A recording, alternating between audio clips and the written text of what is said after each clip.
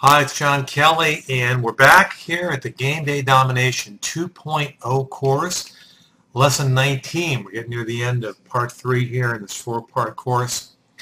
And this lesson is about your internal conversations. In other words, the conversation you have with yourself inside your head and how that impacts your performance. Before we get started, be sure as always to have something to take notes down, either your sports journal or a paper and pen or pencil. Take down some notes. Again, I talk about more things than are on the screen, so please be prepared to take notes. Let's get started. In this lesson, we will cover what your internal conversation is and why it is so very powerful. We'll talk about either positive or negative internal conversation. Talk about how you can be aware of your internal conversation, how to program your internal conversation by design. So let's get started. What your internal conversation is and why it is so powerful. Well, first, your internal conversation is a conversation you have with yourself, and it goes on all day long. In fact, your internal conversation goes on 24 hours a day, 7 days a week. A lot of it happens when you're sleeping. That's your subconscious mind. Your mind still thinks thoughts while you sleep. So the conversation inside your head is going on all the time. And here's the thing. We talk about this in Game Day Domination 1.0. As human beings, we have over 50,000 unique thoughts every single day. Imagine that. Imagine being at a stadium of 50,000 people, and each of those people are a thought. Every day you have that many unique thoughts bombarding your head and your brain. It's a lot of thoughts. And often we're actually unaware of these thoughts that are constantly swirling inside of our head all day long. Believe it or not. And what happens is these thoughts can form patterns that really determine our feelings and our behaviors. We talked in Game Day Domination 1.0 about it all starts with your beliefs you have about yourself, and as an athlete, the beliefs you have about your ability. And those beliefs, through a cause and effect relationship, determine how you think. And how you think determines how you feel. And as an athlete, how you feel determines how you play. So the thought patterns that form from those 50,000 unique thoughts every day are extraordinarily powerful to determine your game day performance. Not only will these ensuing feelings and behaviors from these thought patterns, which really is, again, your internal conversation, your internal dialogue, they will impact all parts of your life, but particularly your self-confidence. So you imagine, really your head is like turning on a tape recorder. There are constantly an ongoing soundtrack, if you will, going inside of your head. It's like playing the radio all day long nonstop, or playing, your iPhone all day long, and song after song after song after song. That's how it is inside of our heads. It's really a 24 hours a day, 7-day-a-week soundtrack that really can do great things or not so great things, particularly when it comes to your self-confidence. As an athlete, your internal conversation is extremely powerful in determining your game day mindset. We talk about throughout this course the importance of being properly prepared when you step on the field or the court. So these internal conversations you have with yourself all the time become even that much more heightened, that much more critical when you are preparing to play or even while you're playing your game. The bottom line is your internal conversation will propel or it will limit your game day success. And at the bottom there, you become what you think about all day long. That's a powerful statement you really should write down. And I would even put it down on a Post-it note and post it somewhere around your house. You become what you think about all day long. So the question then is asked, what do you think about? What are the thoughts inside of your head? What is that internal conversation? We're going to get into that more right now. Before I do, I wanted to put this up on the screen. It's a graphic which is basically blah, blah, blah, blah, blah, blah, blah. And a lot of it goes on inside of your head and all of our heads. Kind of sounds like blah, blah, blah, blah, blah. And so I want you to understand that you do have a choice with what goes on inside your head. And as we always talk about in the Game Day Domination course, I want you to succeed by design and not by chance, not by default. And the blah, blah, blahs inside your head really is not the best strategy to go forward and be successful on game day. So let's look at either positive or negative internal conversations. What would those look like? So your internal conversation can be positive or negative. Again, that conversation are the thoughts you have with yourself all day long. And they can even change from positive to negative, negative to positive several times a day, and even several times during a game, depending on how you play. If you're not mentally tough and don't really have a good mental game plan coming into the game that you can really work on during the game, you can go on a roller coaster ride of positive thoughts, negative thoughts, positive thoughts, negative thoughts all game long. We don't want that to happen. That's not a great strategy for game day success. The negative or limited internal conversation can destroy your game day performance, particularly at the most pivotal moments of your game. When you need that extra burst of energy, you need that extra burst of focus, you need that extra burst of strength, and you don't have it because your mind has gone negative, and that conversation can drain your body, can drain your focus, can drain your potential for game day success. Now, on the other hand, if your internal conversation is positive and limitless, it can lead to absolute game day domination, because in this state, your mind and body are relaxed, your mind and body are focused, and your mind and body become confident. Where the other side of that coin, the negative thinking, it gets you more stressful, more tense, and we know you can't play your best when your body is not relaxed, not focused, and not confident.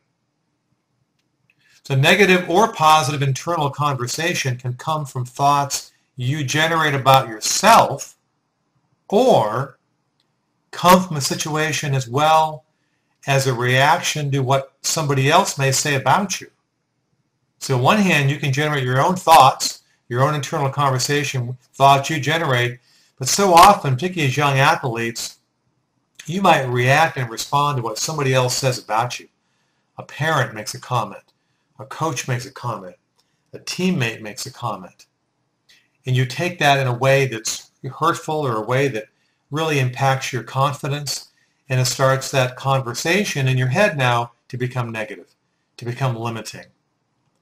So it's important to recognize that this conversation is always inside your head, but it can be influenced by external comments from other people.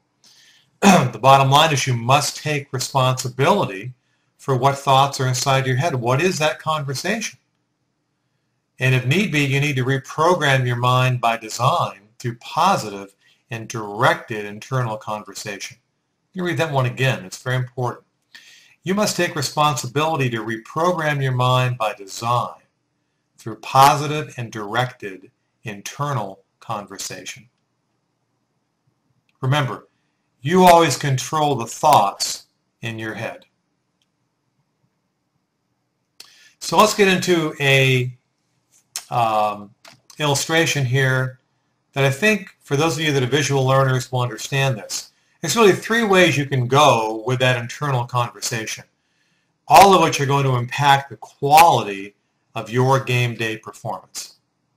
Remember, the goal is always to play at the highest percent of your athletic potential on game day. Are you playing at 100%? Are you playing at 90%? Are you playing at 70%? Are you playing at 50%?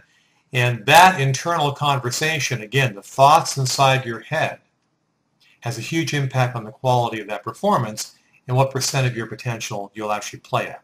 So in the left in green, of course, is optimal. Okay, your internal conversation is consistently positive. It's consistently directed towards what your goals are and what your objectives are for that game.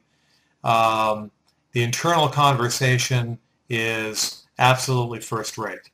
And as a result, you are focused, you are driven, you have that can-do attitude that it takes to succeed on game day at a consistent level.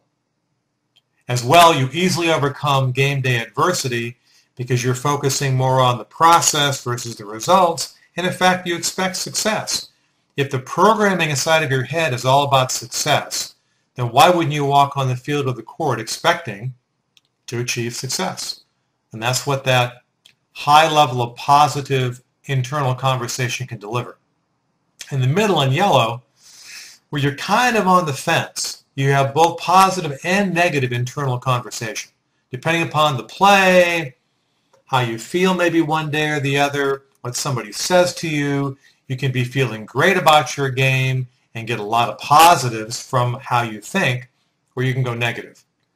So in this mindset, in this internal conversation, you're positive 1 minute, negative the next. It's really a roller coaster ride, and it's impossible to have consistent game day success with this kind of internal conversation and mindset. What happens is your performance is inconsistent. Maybe it's great one game, bad the next, great one play or one inning or one quarter, bad the next. And it's really a play-to-play type mentality. You play as well as your last play versus having a stronger mindset, a stronger conversation, a stronger mental toughness where you go out there expecting success. In this mindset, you go out not sure what to expect. Now on the right, of course, the least optimal internal conversation in the pink would be that you're consistently negative. That conversation in your head is consistently negative, consistently critical, consistently in a can't-do attitude. Rather than having very directed thoughts towards your goals and objectives, your thoughts are very scattered. You're not really playing the game by design. You're just sort of going with whatever direction the wind blows. And as a result, you play the game with hesitancy. You play the game very unconfident versus confident. You have a can't-do attitude. You become highly critical of every mistake that you make. And in reality, you walk on the field and the court for the most part expecting failure. And obviously, that mentality, that mindset, that internal conversation will never produce any kind of game day success or any level of consistently playing at your potential as an athlete. So it's important to look at these three different ways you can go, like a stoplight.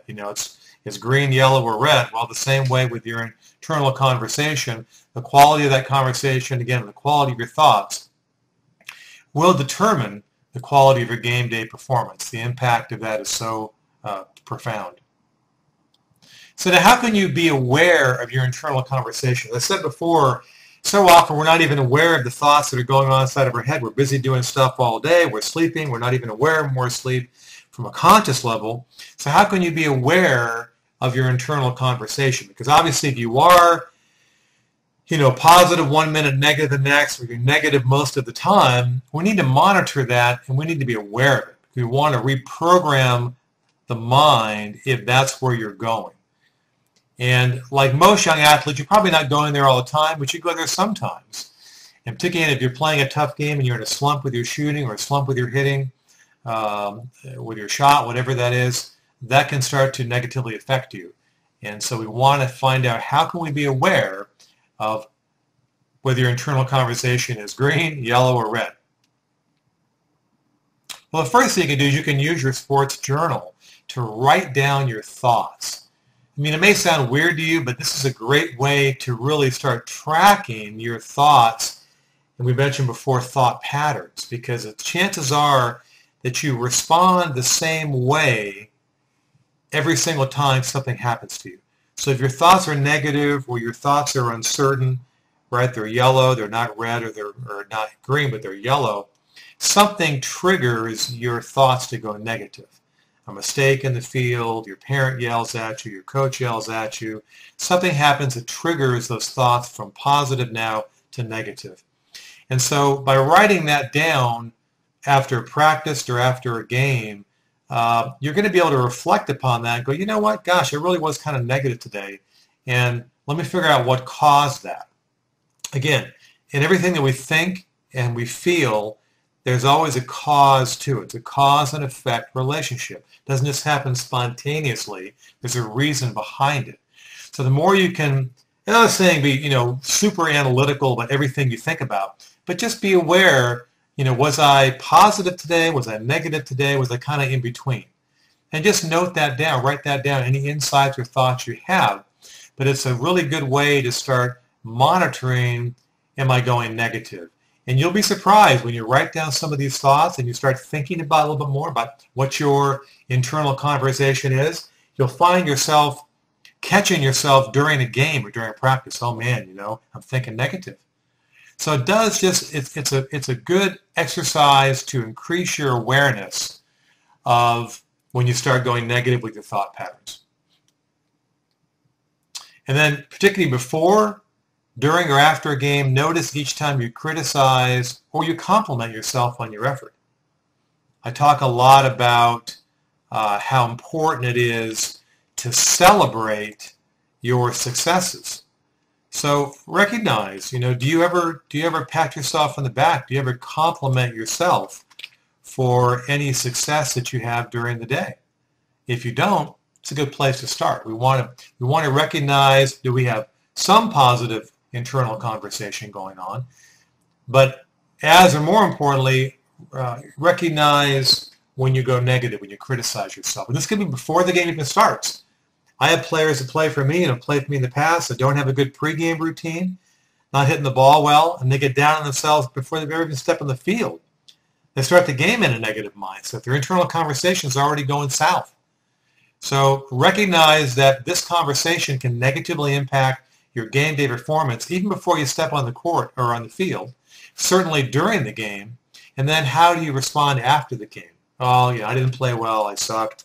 I was 0 for 4. I only scored 2 points, or I missed the net 5 times shooting the ball. Whatever that is, be aware of that. We want you to be aware, because the first step in changing how you think and reprogramming is recognizing how you currently think. If you don't think anything's wrong with your thinking, you're not going to be motivated to change it. You start to be aware and recognize some of these thought patterns, when they go negative and why they go negative.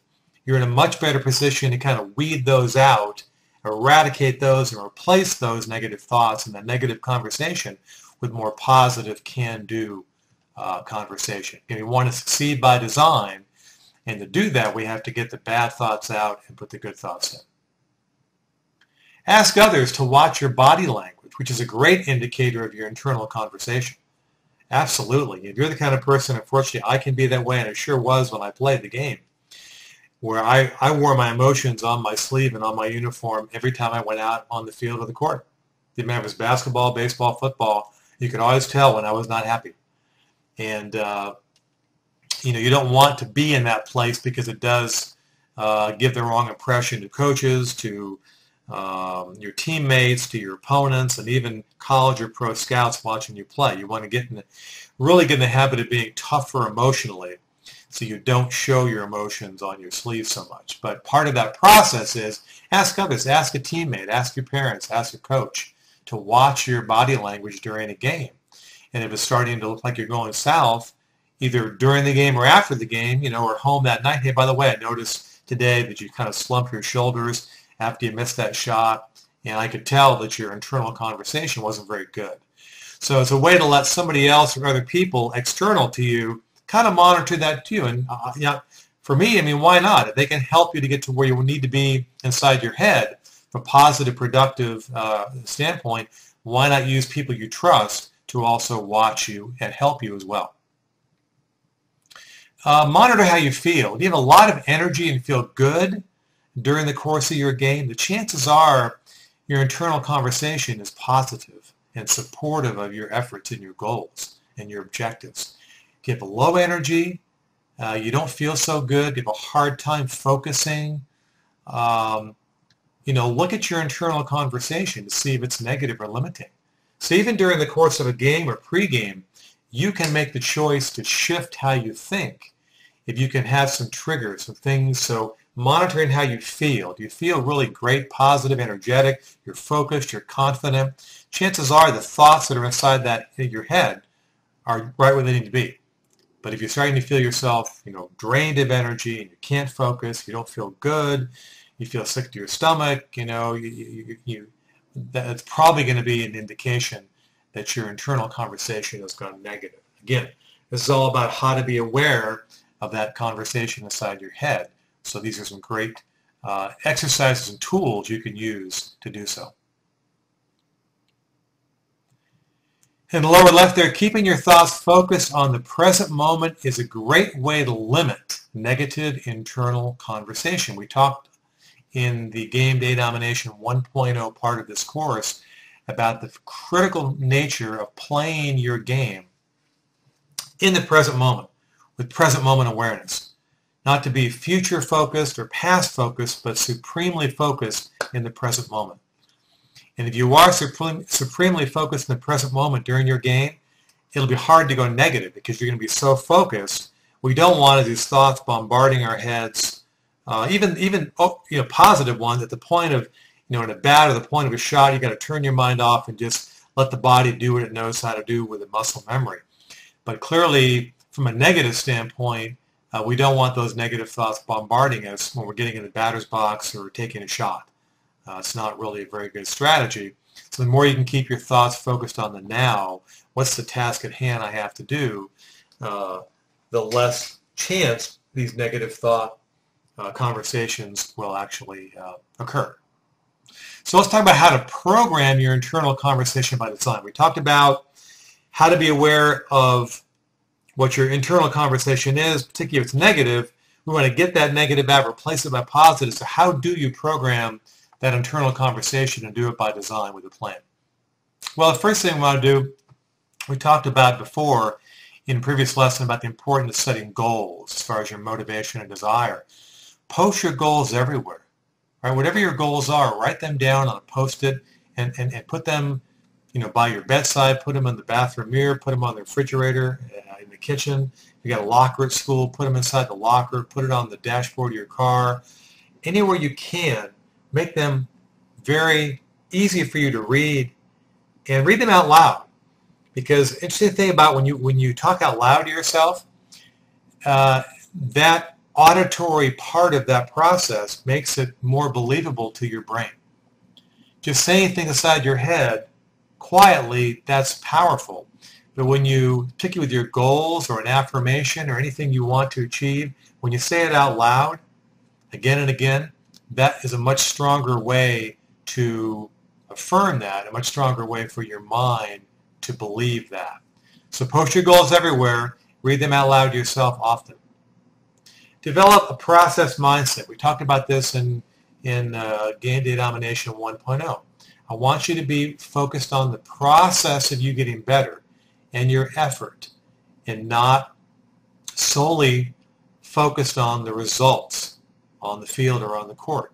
So much of this game is outside your control, and I really want you to develop that process mindset where you're really focusing on the process of getting better. And part of the process of getting better, once again, is by making mistakes. We learn from making mistakes. We back to practice the next day or the next week. We work on the things we need to work on. If you're simply focused on a results-only mindset, that negative conversation will be a lot easier to trigger if you immediately react to a poor at bat or a poor shot or something poor in your sport. Execution-wise, you didn't think you did well. That's a trigger point for that negative conversation to start. Where if you're focused simply on the process of doing the best that you can, of taking what you've worked on in practice and implementing it during the game, knowing you're on this endless staircase to mastery of your sport. It's one step at a time, and some days you take one step backwards. And that's the mindset. Then when you have a failure or adversity or a result below your expectations or others, you'll be able to process that easier.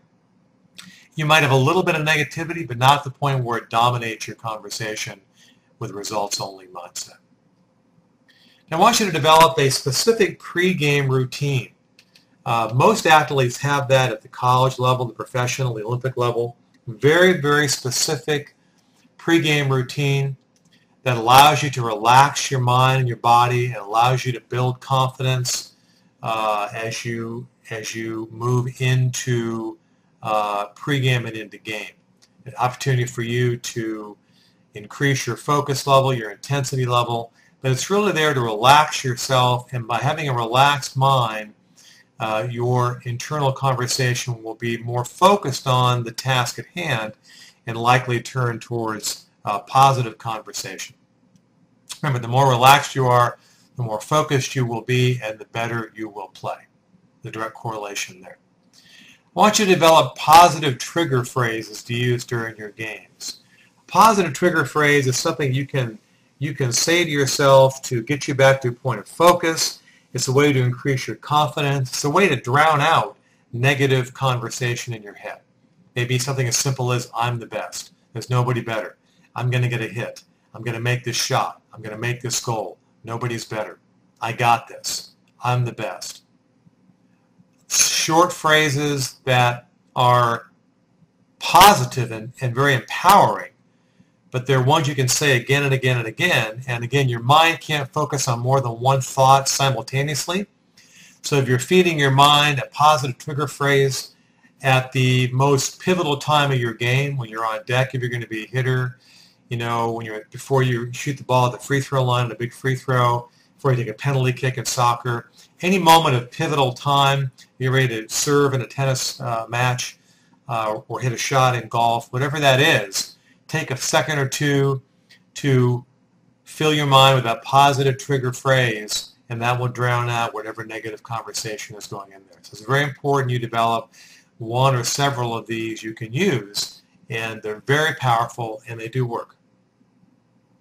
You also can develop a singular, I call it action word, to keep yourself focused in that present moment. You start finding your mind wandering. You start finding yourself going negative, and you've got to bring it back to now. You can just say simply focus. Focus. Come back. Come on. Whatever one or two words you come up with to remind yourself to go from where your mind is somewhere, future focus or past focus, and bring it back to the now. Because again, you will never play your best in whatever sport you play if you can't focus your mind and your body at the critical moments of your game that matter. So that singular action word, come up with that and be prepared to use that to get your mind back to focus in the present moment. As we went through in great detail in a couple lessons ago about mental imagery, use visualization and use mental imagery often. Use it to program your mind for game day success. Part of controlling that internal conversation is you decide what goes in your head. You don't just sit back and, well, these are the thoughts in my head. I can't help them. I can't do anything about it. That's simply not true. By visualizing, by definition, you're going to relax yourself more.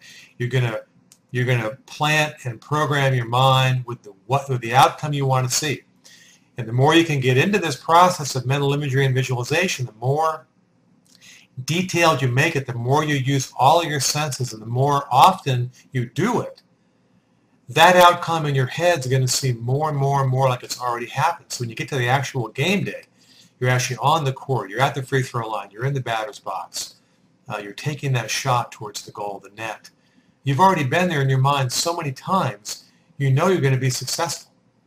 And that is, by definition, going to keep that internal conversation nothing but positive. So it's a great way to push the negative out is by doing your mental imagery training often, and so you can really program your mind, paint that picture you want to see in the real world, and you'll find that's probably the most powerful thing you can do to really maintain a positive and supportive internal conversation. And kind of a little bit more what I said before, after every game, go to your journal and write things down you did well, and write things down you can improve upon. If you always look at mistakes as an opportunity to learn versus, oh, I was really bad today. I can't believe I was that bad. I let my teammates down, let myself down, let my parents down, let my coaches down. If you can frame the game as an opportunity to learn, and after the game you write that down. So again, by writing things down, it makes it more real. You can see it while you write it. It's a more powerful learning mechanism for you to do. Like when you write down goals. Goals that aren't written down really don't have much power. They're not tangible. If you write down your thoughts, reflections of what you did well during the game, what you need to improve upon, then it's more powerful. Then you write down after a game, then forget about it till the next practice day. And before you leave to go to practice, okay, well, I got to work on this week. And you'll be succeeding by design. You can program your mind as well through visualization by the things you want to improve upon, task specific or skill specific to your sport. And again, I want you to engage in overall positive self-talk and affirmations. It doesn't do any good to beat yourself up between the ears, to criticize yourself, because we've already talked about that internal conversation going negative. Remember that diagram with the green, the yellow, and the pink? You don't want to be in the pink zone. That really isn't going to be good for you. And so you need to really work on positive self-talk, that conversation in your head, and affirmations. And affirmations quickly are something you can tell yourself, you can write it down or tell yourself that's positive. I'm a great hitter. I'm the best three-point shooter in the world. I always out-dribble my opponents going towards a net. If you're a goalie, nobody ever scores off me. And you can use those affirmations. You can write them down, post them in your house as well, or you can just go around the house saying them all day long. And it does, what it does primarily is it keeps your self-talk positive. And that's the goal of this lesson. So let's sort of summarize again, how you program your internal conversations by design. The goal, of course, is consistent game day success and game day domination. Post your goals everywhere. And I mean everywhere. Again, you're going to get out of this what you put into it. If you are driven to be the best you can be in your sport, then you will do everything that I suggest that you do and then some. If you're not, then you won't. So post your goals. Put them everywhere. Drive your parents nuts, okay? Develop a process mindset versus a results only. Look at the process of getting better, look at your effort, and focus on that during the game, not the results. Develop a strong pregame routine. Have a routine that can make you comfortable and confident before the game. Develop positive trigger phrases. I'm the best. Nobody better. I can do this. Engage in positive self-talk with affirmations. Really going to the green side versus the red side. Develop single action words to get you back to a point of focus, right? Or just simply focus or come back. Be here. Come on. You get back in the game. Whatever it takes. Single or a few short words to get you back into the present moment. Use mental imagery and visualization as often as you can to program your mind for positive. And write down your successes and failures as a way for you to learn and to grow. All right, let's summarize Lesson 19 here, internal conversations and game performance.